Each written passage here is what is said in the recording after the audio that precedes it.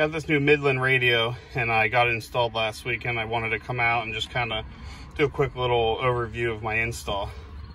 So I got this mount here from Jeep Unique, and you can select this mount and this mount to whatever CB handheld radios, walkies, whatever you have.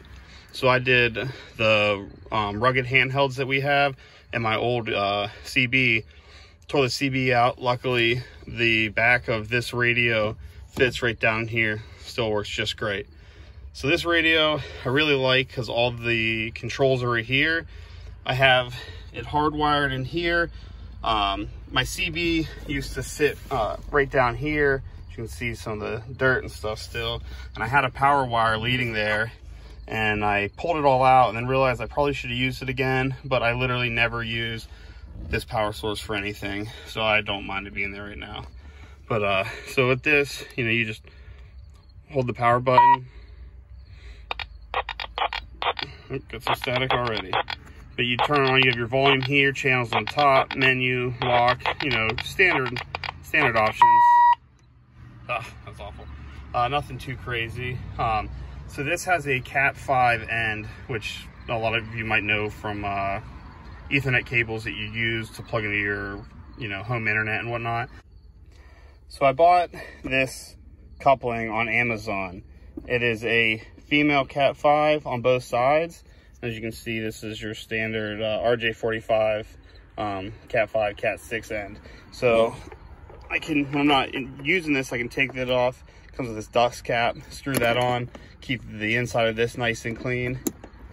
And then I pulled the center console apart, and I got all this junk in here.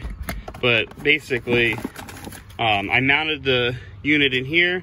I have the Cat 5 and the power wires that cut down through here. I drilled a hole, took the rubber mat out, drilled a hole straight down.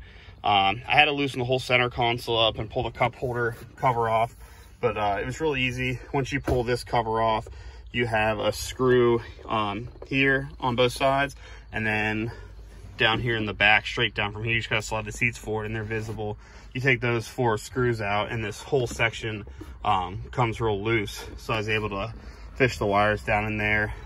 So instead of having the clunky old CB, took up leg room, took up my wife's purse room, now I just got this cord up to here that I can unplug, and I'm pretty happy with it so far.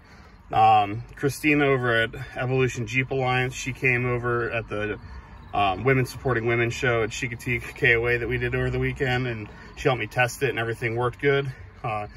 The antenna right now, I actually have it fished down through here, goes through the glove box and sitting out here on my hood. It's just a little magnetic mount. I'm not nuts about it, but I'll get the cord and get the windshield mount for a new antenna, here shortly. Another couple little things I wanted to show you is I got this Pro Clip mount. I had the single one for my phone over here, but I recently got an iPad. I want to be able to use the Maprica maps and everything. So this is their heavy duty mount. And then I have an iPad mount that I can just screw on here.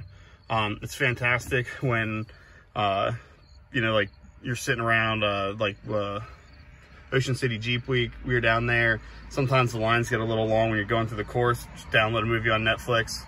Haters are gonna hate, but I think it's kind of fun.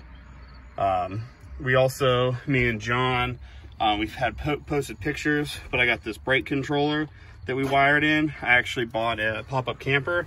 So now when we go to Roush or AOAA, we can just go and stay in a camper for the weekend. And I got that hooked up, and got this all wired down under there. So we haven't been posting much about upgrades and installs, but we've been doing a couple things. So, thanks for following us, commenting, interacting with us. Hope to see you all soon. Have a good one.